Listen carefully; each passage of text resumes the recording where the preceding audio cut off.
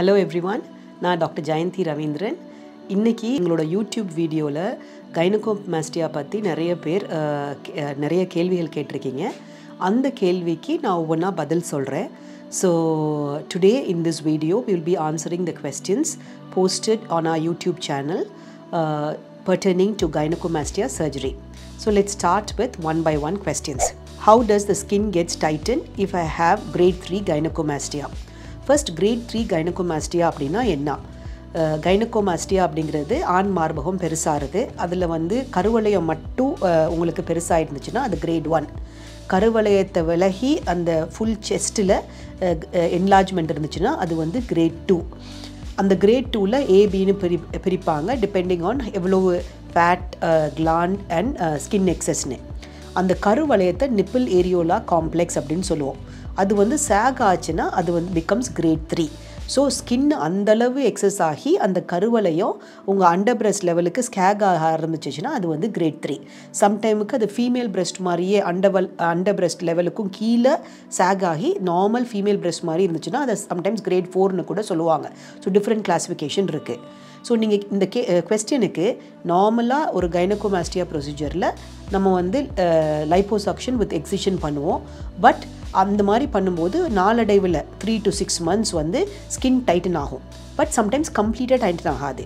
இப்போ லேட்டஸ்ட்டாக அட்வான்ஸ்மெண்ட் என்னான்னு கேட்டிங்கன்னா இந்த ஸ்கின் டைட்டன் பண்ணுறதுக்கு நார்மலாக முன்னாடி கிரேட் 3 கிரேட் 4 கைனகோமாஸ்டியா இருந்து ஸ்கின்னை நல்லா டைட்டன் பண்ணணுன்னா அந்த கருவளையத்தை சுற்றி ஒரு டோனட் மாதிரி ஸ்கின்னை ரிமூவ் பண்ணிவிட்டு அதை தைச்சிருவாங்க.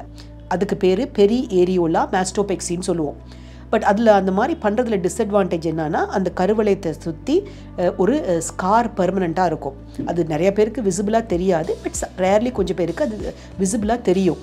இப்போ அந்த அட்வான்ஸ்மெண்ட் என்னன்னு கேட்டிங்கன்னா இன்மோட் அப்படிங்கிறது ஒரு கம்பெனி, அதிலிருந்து எம்ப்ரோய்ஸ் RF அப்படிங்கிற ஒரு மெஷின், அதை பாடி டைட் அப்படின்னு சொல்லுவாங்க. அந்த மெஷினில் ரேடியோ ஃப்ரீக்வென்சி யூஸ் பண்ணுவோம். இப்படி அந்த லைப்போ சக்ஷன் பண்ணுறதுக்காக இந்த ஆம்பிட்டில் ஒரு சின்ன துவாரமோ இல்லை கீழே ஆக்சிலாவோ ஒரு சின்ன துவாரம் போடுறோம். அதே துவாரத்தில் அந்த லைப்போசக்ஷன் கேனுலா அது சின்னதாக ஒரு ஜஸ்ட் அபவுட் 4 millimeter திக்னஸ் தான் இருக்கும். அதில் இந்த RF அதே மாதிரி ஒரு சின்ன ஒரு ப்ரோப் இருக்குது. அது ஜஸ்ட் அபவுட் 2 millimeter கூட கம்மியாக இருக்கும். அந்த ப்ரோபை உள்ள செலுத்தி அந்த RF எனர்ஜி யூஸ் பண்ணி அதை என்ன பண்ணுன்னா மசில்லேருந்து ஸ்கின்னுக்கு இருக்க செப்டம், ஃபைப்ரஸ் செப்டமை டைட்டன் பண்ணும். டைட்டன் பண்ணும்போது அந்த ஸ்கின் சுருங்கி உங்களுக்கு டைட்டன் ஆகுது. Madam, is it a safe surgery? What about the pain after surgery? Gynecomastia surgery, when done by a trained plastic surgeon, 100% it is a very, very safe surgery. Surgery ஒரு 2-3 hours maximum surgery பண்ணுவாங்க. ஒரு 5-6 hours post app follow பண்ணுவாங்க. அப்புறமா discharge பண்ணி உங்களை வீட்டுக்கு அனுப்பிடுவாங்க. So generally gynaecomastia surgery is done as a day surgery. At Tamira plastic surgery we don't put any drains. Nowadays we don't even use sutures that are removed. Sometimes very rarely அந்த board சைட்டில் போடுவோம். But எல்லாமே அப்சார்பல் sutures தான் நாங்கள் இப்போ use பண்ணுறோம். சர்ஜரிக்கு அப்புறம் pain இருக்குமா அப்படின்னு கேட்டிங்கன்னா நார்மலாக ஒரு கத்தியில் வச்சு உங்கள் ஸ்கின்னை ஏதாவது இன்ஜுரி ஆச்சுனாலே நம்மளுக்கு பெயின் இருக்கும். ஸோ சர்ஜரி பண்ணதுக்கப்புறம் பெயின் இருக்கும். பட் நீங்கள் சொல்கிற அளவு அதாவது அன்பேரபிள் பெயினோ அப்படியெல்லாம் இருக்காது. their pain is very well controlled with oral medication. Do gynecomastia specialists only carry it out properly with liposuction and to make proper shape of chest, or can we approach any plastic surgeon? This is a very, very important question. First gynaecomastia surgery யார் எந்த மாதிரி doctors பண்ணணும்? இப்போ நீங்கள் நிறைய online பிளாட்ஃபார்ம்ஸ்லாம் இருக்குது. நீங்கள் நிறைய டாக்டர்ஸ் கைனகோமாஸ்டியா சர்ஜரிக்கு உங்களை டைவர்ட் பண்ணுறாங்க. பட் உங்களுக்கு கைனகோமாஸ்டியா சர்ஜரி பண்ணுற டாக்டரோட குவாலிஃபிகேஷன் என்ன இருக்கணும் அப்படிங்கிறத ஃபஸ்ட்டு நீங்கள் தெரிஞ்சுக்கணும். So a plastic surgeon, a trained plastic surgeon is usually trained to do gynecomastia surgery. So plastic surgeon என்ன 5 வருஷம் MBBS படிக்கிறாங்க.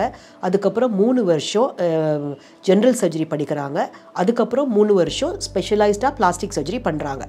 நிறைய இந்த பிளாஸ்டிக் சர்ஜன் இந்த 5 வருஷம் ப்ளஸ் 3 + 3 6 years 11 இயர்ஸ்க்கு அப்புறமா இன்னமும் காஸ்மெட்டிக் சர்ஜரியில் ஃபெலோஷிப்ஸ் அந்த மாதிரி ட்ரெயின் பண்ணுறாங்க. பண்ணி அதுக்கப்புறமா இந்த மாதிரி கைனகோமாஸ்டியா சர்ஜரி பண்ணுறாங்க. ஸோ ஆப்வியஸ்லி அவங்களுக்கு வந்து அந்த சர்ஜரி பண்ணுற டெக்னிக், இப்போ லைப்போசக்ஷன் வந்து கைனோகோமாஸ்டியா சர்ஜரியில் தமிரா பிளாஸ்டிக் சர்ஜரி நீங்கள் பார்த்தீங்கன்னா எங்களோட protocol we do liposuction to remove the excess fat, then we do excision of the gland. அதுக்கப்புறம் யாருக்கு தேவைப்படுதோ அவங்களுக்கு RF ஸ்கின் டைட்னிங் பண்ணுறோம். இந்த லைப்போசக்ஷன் பண்ணும்போது நிறைய எக்யூப்மெண்ட்ஸ் இருக்குது. அதாவது ஜஸ்ட் மேனுவல் லைப்போசக்ஷன் இருக்குது, அல்ட்ராசவுண்ட் யூஸ் பண்ணி லைப்போசக்ஷன் பண்ணலாம், லேசர் யூஸ் பண்ணி லைப்போசக்ஷன் பண்ணலாம். அந்த மாதிரி நிறைய டெக்னிக் இருக்குது. ஒவ்வொரு சர்ஜனும் இதெல்லாம் வந்து ட்ரெயின் ஆகியிருப்பாங்க. ஸோ ஆப்வியஸ்லி உங்களுக்கு நல்ல ரிசல்ட், காம்ப்ளிகேஷன் இல்லாமல் பெர்மனன்ட் டேமேஜ் இல்லாமல் இருக்கணும் அப்படின்னா டெஃபினட்டாக gynaecomastia surgery only plastic surgeons மட்டும்தான் பண்ணணும். மேடம், கைனகோமாஸ்டியா சர்ஜரி அப்புறம் ஹேர் டிரான்ஸ்பிளான்ட் பண்ணலாமா அப்படின்னு ஒருத்தர் கேட்டிருக்காரு. டெஃபினெட்லி இந்த 2 சர்ஜரிக்கும் சம்மந்தம் கிடையாது. நீங்கள் கைனகோமாஸ்டியா சர்ஜரி பண்ணதுக்கப்புறம் ஹேர் டிரான்ஸ்பிளான்ட் பண்ணிக்கலாம். What are the ages to get gynaecomastia? So கைனகோமாஸ்டியாங்கிறது enlarged மேல் பிரெஸ்ட். யூஸ்வலாக அது வந்து பருவ காலத்தில், அதாவது 8-9 இயர்ஸ் மென்லேருந்து ஒரு 14-15 இயர்ஸ் வரையும் இந்த secondary sexual characters in men develop ஆகும்போது இந்த ஆண்களோட உடம்புல சுரக்கிற ஈஸ்ட்ரஜன், அந்த மேல் ஈஸ்ட்ரஜனோட ஆதிக்கம் டாமினண்ட்டாக இருந்தால் அவங்களுக்கு பிரெஸ்ட் டிஷ்யூ ஹைப்பர்ட்ரோஃபி ஆகி ஃபீமேல்ஸுக்கு டெவலப் ஆகிற மாதிரி பெருசாகிறது. அதே டைமில் அவங்களுக்கு செஸ்ட்டில் வந்து முடியும் நிறைய டெவலப் ஆகும், பியர்டும் வர ஆரம்பிக்கும். ஸோ இந்த டைமில் அந்த ஈஸ்ட்ரஜனோட ஆதிக்கம் அதிகமாக இருந்தால் இது எல்லாமே காமனாக அஃபெக்ட் ஆகும்.